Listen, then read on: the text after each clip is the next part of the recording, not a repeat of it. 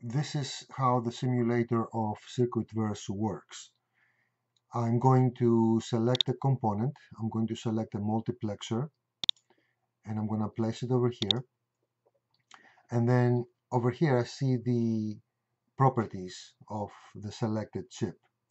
So what I want is for this to have 3 control signals. By default, it has only 1. So I'm going to click twice over here. And so now my control signal size is 3. So there are 3 control signals over here, although it's showing them as 1. And then I have 8 inputs over here on this side. Next, I'm going to select an output, something that indicates output. I'm going to select this one, that's just a probe. And then I'm going to connect it by simply clicking over here, holding the button down, and then releasing it right here to make the connection. Next, I'm going to give an input to the multiplexer. And so I'm going to select the inputs here.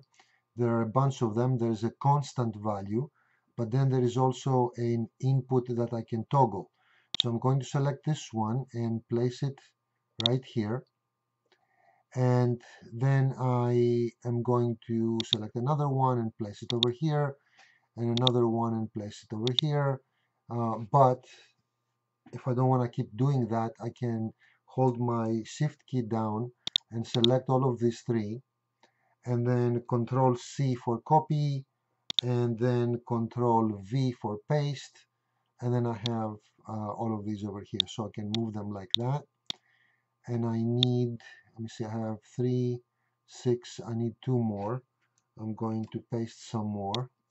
So I'm going to put this one over here, this one over here, and this one I don't need, so I'm going to select it and then hit the delete button over here that deletes it.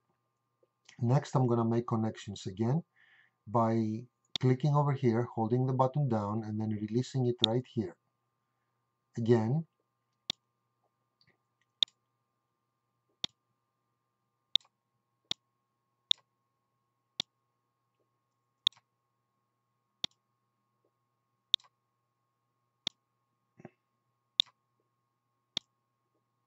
like that. And now I need to provide control inputs to this.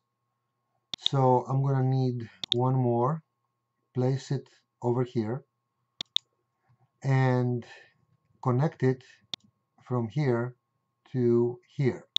Now, I do get this error over here that says that I only have 1 bit, but this one is expecting 3 bits.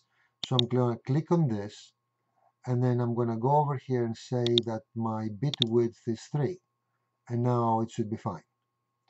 Now, the simulator is running. The moment that you complete your circuit, there is nothing to click for running a simulator. So unless you have an error, like the one that I had before, where the bit width for the input for the address input to the multiplexer was not matching, the simulator would not run.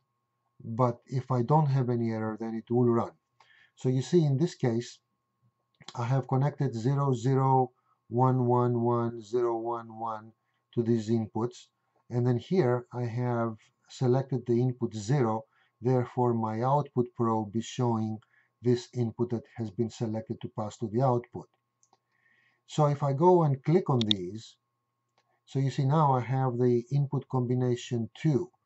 So line number 2, this one, is the one that's going to pass to the output, and therefore my probe is showing a 1. And so I can keep clicking. And for example, if I select 5, so 1 here and 0 here, then I have selected the input line 5, which carries a 0, and the output is going to be 0. Now I can still go and toggle these things and see if I keep toggling the input, then the output will follow that input because that is the input that has been selected to pass to the output.